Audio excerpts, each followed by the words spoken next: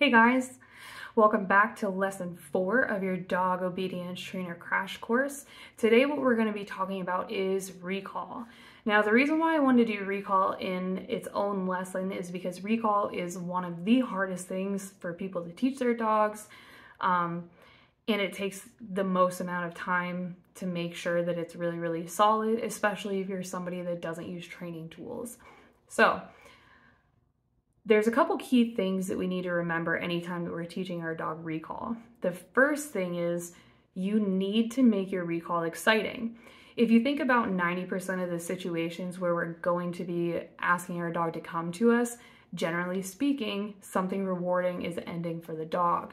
Whether they're chasing something they shouldn't be, maybe they're getting into something they shouldn't be, maybe they need to come inside after playing outside, maybe they're about to go in their crate and you're about to leave for the day. It doesn't matter what the scenario is. Very rarely are we recalling our dogs over to us just so that we can love on them and give them attention. Like I said, 9 times out of 10, something rewarding is ending. Therefore, if you expect your dog to leave something that's rewarding to them to come over to you just to get reprimanded, the odds of that happening are very slim. Which brings me to my second point. You never, ever want to reprimand your dog after they have come to you, okay? When we reprimand our dog for coming to us, what they're learning is that coming to you when you call them is not a rewarding thing for them, okay? So this is where we're gonna get those dogs that just don't wanna come because they're afraid of what's gonna happen once they get to you. Therefore, when we're teaching our recall, we wanna keep it as positive as possible. Now, the third thing to remember is this. When you are teaching the recall to your dog, if they do not respond the first time, do not sit there and keep calling them expecting a different outcome. This means that they either don't understand what it is that you're expecting of them, or they just don't care enough to come, or they've already learned that it's going to be negative for them and they're making the conscious decision not to. Therefore, you continuing to say the cue over and over again is not going to change any of those things. So while we're teaching the recall, it's especially important that we only say the cue once and we let them come to us. If your dog isn't responding to the recall cue, instead of trying to say it again, I want you to do one of two things. Either A, I want you to just physically go over, hook the dog up onto a leash or something, and make them come with you. This is teaching them that, okay, well, you ignored me, that's fine. You're still gonna have to do what I want, let's go.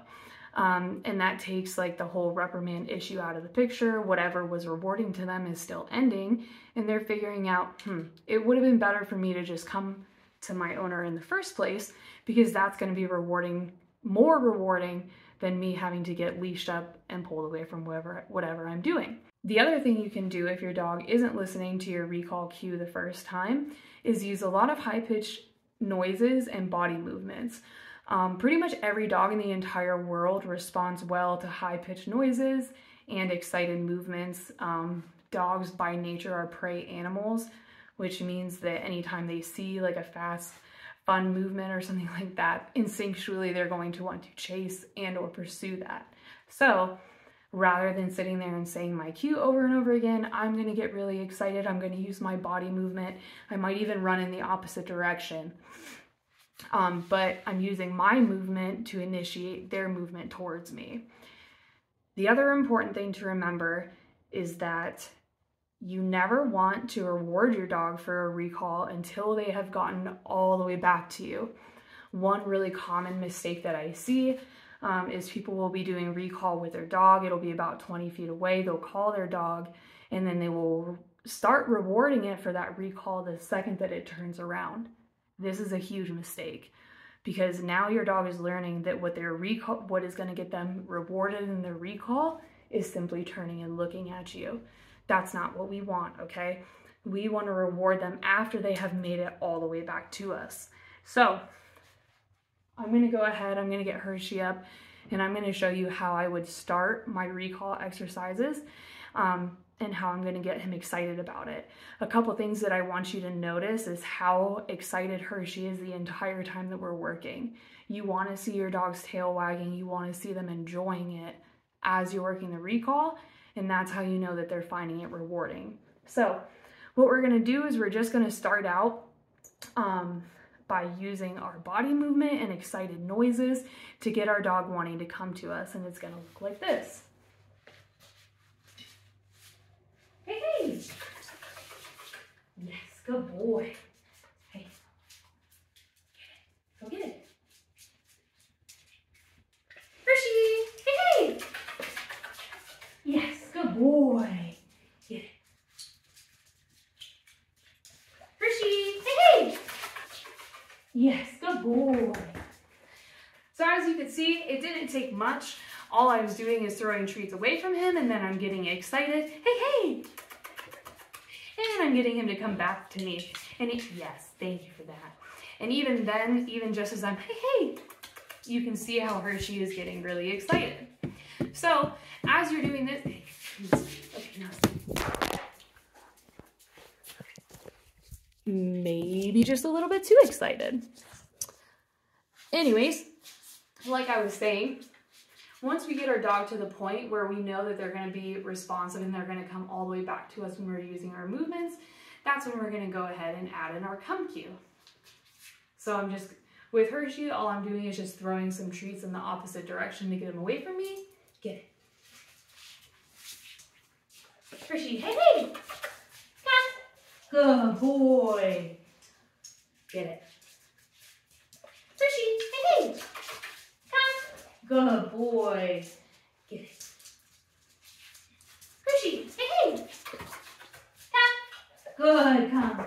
Good boy. So as you can see, all I'm doing is I'm waiting to give him that cue until he's almost all the way to me. And I know for a fact that he's gonna make it all the way back. So now what I've done is I have created a very positive association between him leaving whatever it is that he was distracted by and coming back to me. And he knows that every single time he gets to me that it's going to be rewarding instead of him getting in trouble. So a finish recall should be a one command thing.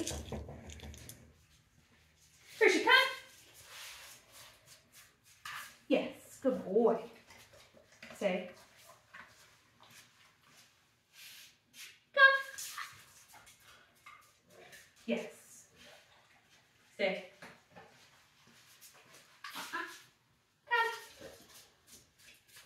Yes. Good boy. Good boy. So obviously, I understand that this was in a very low stimulation setting. However, that is how a healthy progression of a recall is going to look. You're going to start by just building a super positive association between them coming back to you no matter what, getting a food reward. When you feel confident that they are going to come all the way back to you, you'll start tying in your cue right before they get there and then reward them. And then finally, you'll have a completed recall at the end. Then all you're going to have to do is start adding more distractions and your distance and everything like that. You'll add those in slowly. However, if your recall doesn't look like that, when you're working in a low stimulation area, if your dog isn't immediately running over to you when you say come, you probably should not start adding more things to that equation, right? Because during that time, Hershey's tail is wagging the whole time. It's super positive. He's getting a lot of reward for that. And if your dog isn't acting like that and they're not immediately coming over and running to you like, okay, what do you want? Don't start adding other stuff to it. Wait until your dog is super responsive to you and that their tail is wagging the entire time before you start making it more difficult.